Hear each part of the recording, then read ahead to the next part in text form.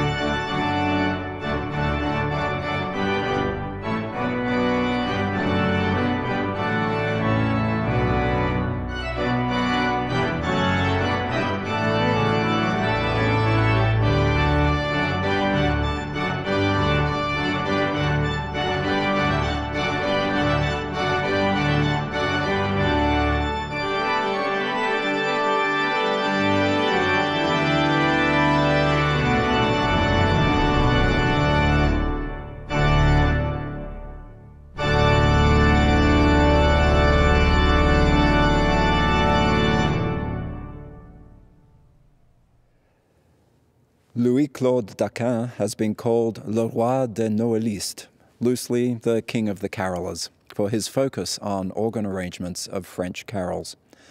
One of his 12 published Noëls is the Noël étranger, sous le jeu d'ange, sans tremblant et en duo. The rather unwieldy title is actually quite helpful to the organist. It indicates that this is a foreign carol, played on the reed stops without the tremulant and in duet. Genre, origin, registration, texture, and form all in one title. It's marvelous. Then Richard will play the well-known adaptation of Adeste Fideles, known as Gesù Bambino, by the Italian composer Pietro Ion.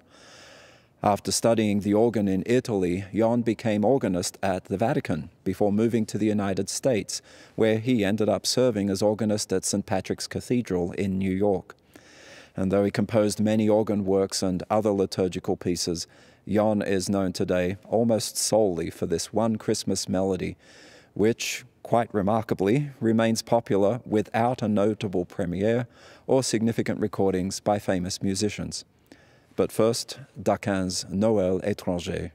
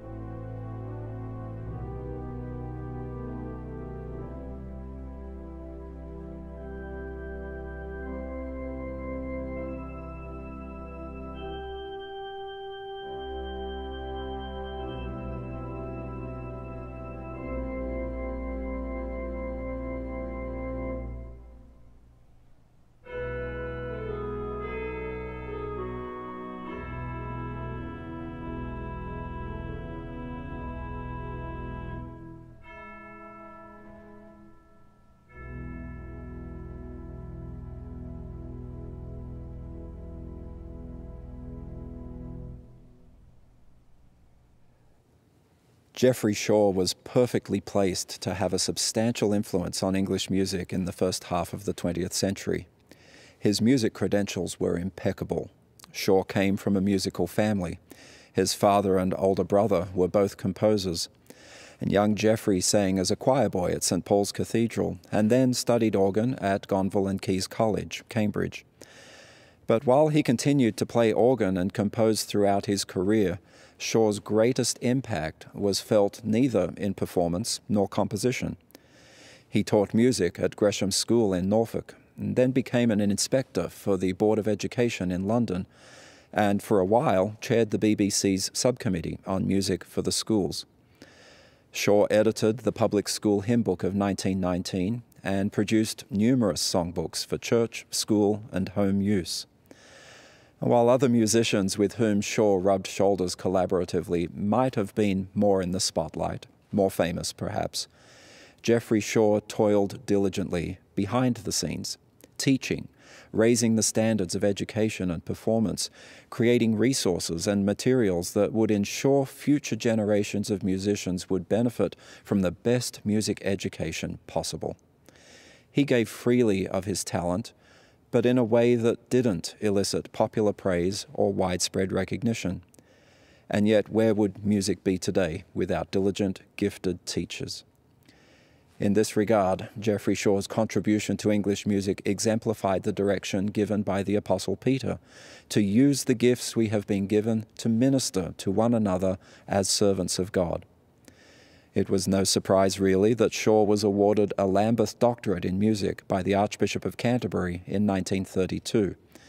This degree was awarded for musical service to the Church, a rare distinction for someone who was primarily an educator, not a composer or organist. The gift of good music and the gift to appreciate its effects on the soul of the listener is something we all share. Richard Elliott will now perform Geoffrey Shaw's Variations on an Old Carol Tune, the tune being the Renaissance-era Christmas melody Puer nobis nascitur, Unto Us a Boy is Born.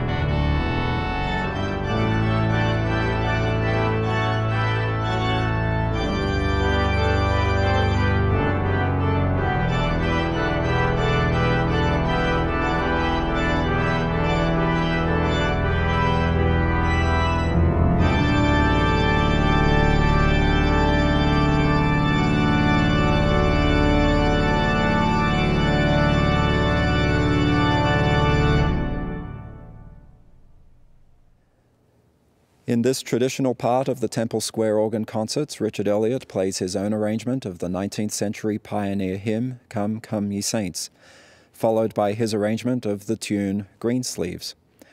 At Christmas time, of course, this tune turns into the carol, What Child Is This?, a setting of the 1870 poem by William Chatterton Dix. And then, for the other 11 months of the year, it becomes just Greensleeves again. I can't think of any other melody that moves so evenly and fluidly between Christmas and folk song.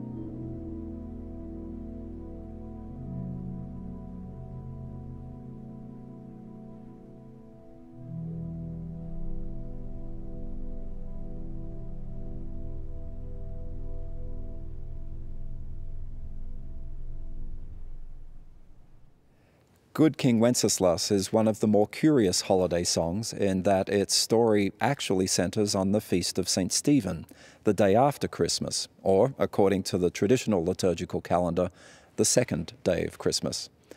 But it's a fun holiday song with an inspirational and seasonally appropriate message of goodwill and generosity.